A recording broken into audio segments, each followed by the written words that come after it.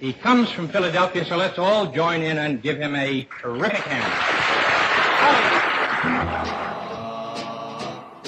1957, when I started to get into pop records, one of the first records I bought was Butterfly by Charlie Gracie. Loved the record. Fabulous record. Whoops, I shouldn't have said fabulous record because that's his next one. If this is love, it's fabulous.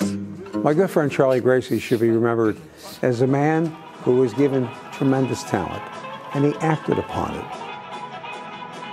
The Philadelphia Music Bible Hall of Fame, Charlie Gracie is the beginning, and I understand that you released the Butterfly, and it landed on William Penn's head. Is that correct? Well, listen, I knew William Penn personally. He was a good friend of mine. There's no question the man was venerated by some of the biggest names in show business. Paul McCartney, members of the Beatles, Van Morrison, Graham Nash. A lot of guys that went on to become icons in the industry idolized him growing up.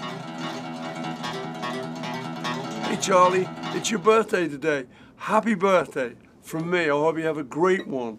80th. Who would have believed it? Certainly not you.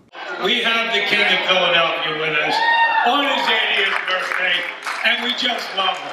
Big hand for Charlie Gracie.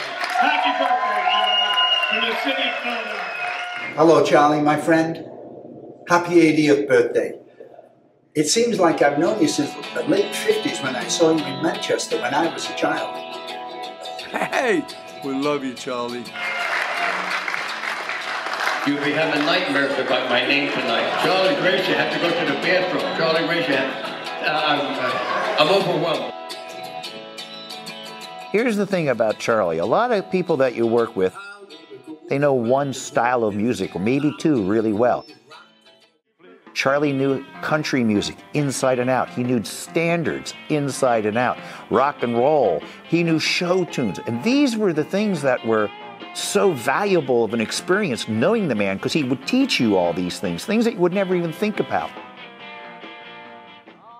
When all is said and done, I am still little Charlie Gracie from South Philadelphia, who sings and plays the guitar.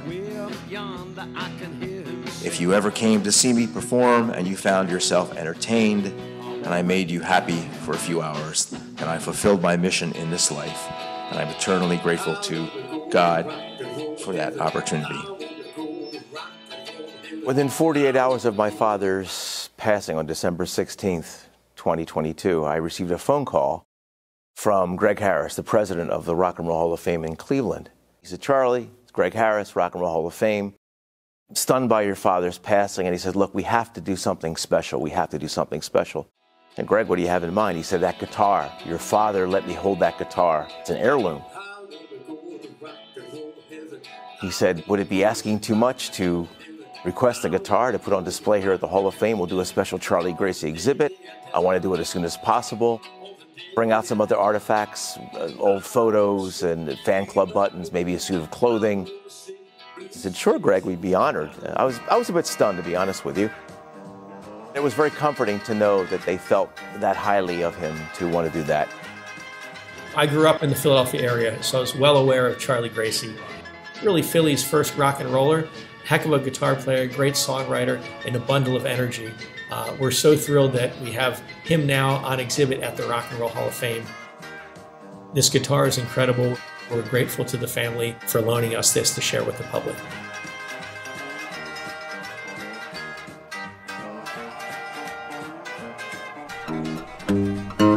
If this is love, it's fabulous.